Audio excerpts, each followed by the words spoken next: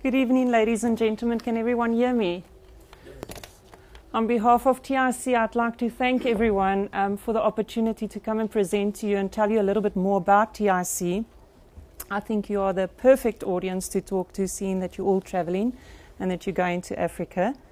My name is Elke Bure. I am the new business corporate consultant for TIC. Before I continue, I'd like to just play you a little video clip to give you a better idea of what TIC does and so forth. We always say it's a grudge purchase, but if you get a better idea of what we do, you'll appreciate us even more.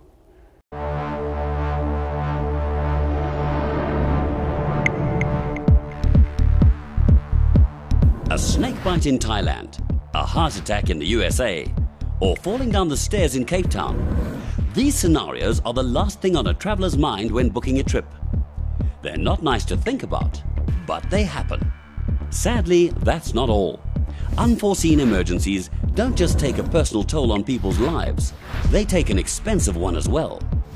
With a decreasing value of the rand against many foreign currencies, hospital and other emergency costs can run into the millions.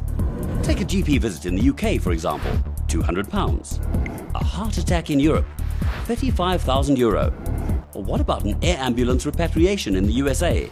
As much as $175,000. An accident while traveling can bankrupt even the wealthiest person. But do travelers plan that into their holiday budgets? With TIC, they can. Because the range of travel insurance products gives travelers affordability and control. They can purchase their policies in rands with a peace of mind that emergency expenses are covered in the appropriate currency. TIC products cover emergency medical costs paid directly to the service provider. These can include hospitalization, repatriation, evacuation, medical transportation, in-hospital monitoring, and even resuscitation fluids, sterile transfusion equipment, and screened blood from the Blood Care Foundation, accidental death and disablement compensation, trip amendment costs caused by cancellations, missed flights, or unexpected illness, and theft, damage or loss of luggage, travel documents and cash. Whether traveling internationally or around South Africa, on business or for leisure, frequently or infrequently, TIC's products give everyone the peace of mind to travel assured. Our policies are tailored to suit anyone, including company employees, because business travel can be expensive enough without unforeseen emergency costs. TIC's business industrial policy even covers travelers engaging in manual labor. Clients traveling in Africa or somewhere remote? TIC provides unconditional tropical disease, Ebola and malaria cover, even if travelers don't take anti-malaria medication. For leisure travelers, skiing accidents aren't uncommon either, with most claims being related to knee injuries. TIC travel insurance covers a flight upgrade to business class and a medical escort if necessary. While leisure sporting activities are covered in our client's policy, professional sports, organized events, or competitive sports require a sports extension. And don't assume that a weekend in Durban or any local destination isn't covered by one of our packages too. The unexpected can happen anywhere. A bumper bashing in a hired car? Stolen luggage? These mishaps can hamper any vacation, no matter where travelers are. Some people only use the complimentary travel insurance offered by credit card companies. But while these plans can be helpful, make sure you check carefully what they cover. They may not be as comprehensive as you think. Bottom line, with a TIC policy, everyone can travel assured. Everyone's covered. Travel Insurance Consultants is an authorized financial service provider, and since our launch in 1988 has become the market leader in South African travel insurance. We're a member of the Association of South African Travel Agents and a division of Santam Limited, South Africa's largest short-term insurer. Okay, so from the video clip, you saw much of our benefits and what we have to offer and so forth. But when I go and visit corporates, it's quite alarming to know that many of their staff still goes into Africa and into the world without travel insurance or even none at all, nothing at all. And when I speak to them, the same old story always comes up where they say, "Oh, Elke, I wish we had travel insurance then." Because I hear sad stories, I hear horror stories.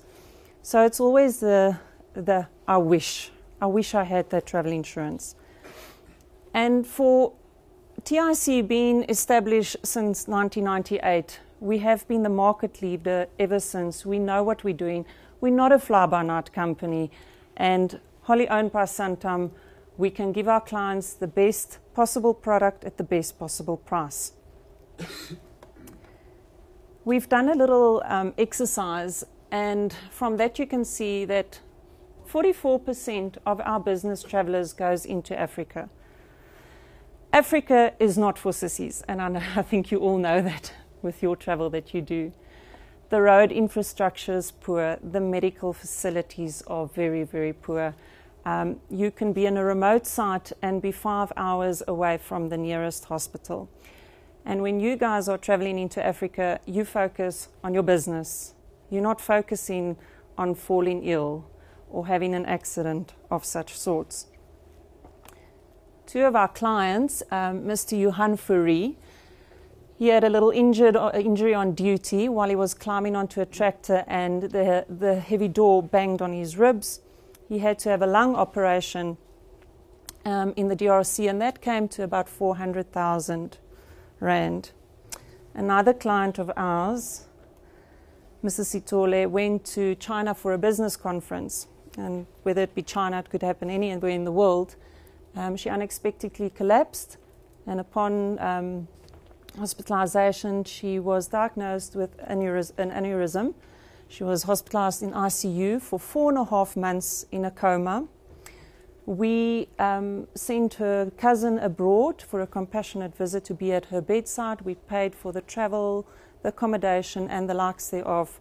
And had Mrs. Sitole's not have the travel insurance, her family would have been liable for 4.5 million Rand. I don't have that kind of money. I don't think any corporate would like to incur that kind of money. So you can see from 400,000 to 4.5 million, anything can happen.